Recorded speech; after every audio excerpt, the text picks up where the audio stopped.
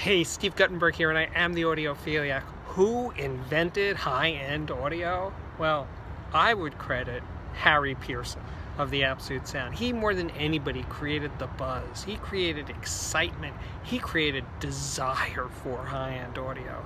I was in the front lines. I can tell you, it was really him and that magazine. So yeah, it was Mark Levinson, of course, the person and the company. He was leading the charge in solid state. His stuff was a whole lot different and better and more expensive than other high-end amplifiers out there, solid state or tube. Audio Research was definitely in the charge.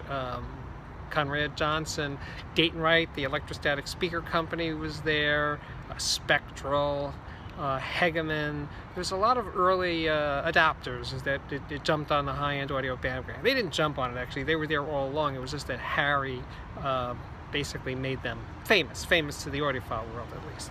But it's interesting, this high-end word, that was a Harry Pearson thing, and nowadays there's high-end cars and watches and boats and planes and everything, but high-end bagels, you name it. But Harry Pearson was the first guy that did high-end, put it into the spotlight.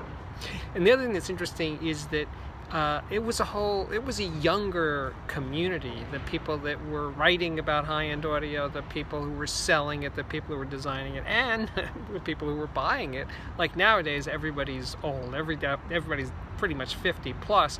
In those days, they were under 50. They were under 40, actually, a lot of my customers in the 1970s and 80s buying high-end audio.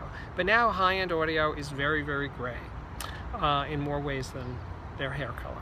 Anyway, that's it. I'll have more to say about high-end audio in future YouTube episodes.